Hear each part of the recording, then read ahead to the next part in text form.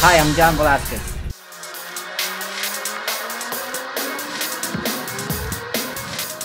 A friend of mine back in Puerto Rico introduced me to the racing. It was the same person who brought me into the jockey school in Puerto Rico. His name was Chico Garcia.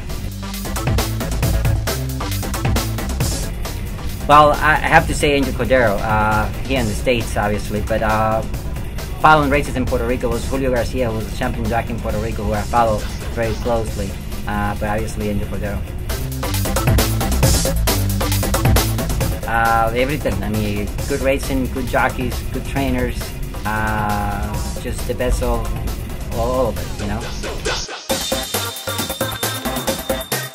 Out on the beach or out with the kids, going somewhere where we can enjoy it one another and let the kids roll around and swim and stuff like that.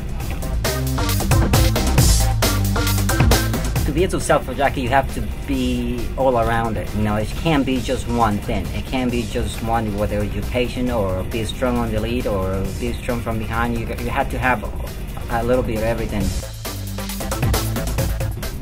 Gosh, I mean, I haven't won Kentucky Derby, so you know, it's like every jockey's dream, or every owner, or every trainer. So I guess, you know, it's one of the races that you really look up since you've grown up in the business stuff, you know. But there's a lot of good races out there, you know. I won at Belmont last year, you know. I won at Travers, you know, and this is here in New York, and they're really close to my heart, so they're very important to me.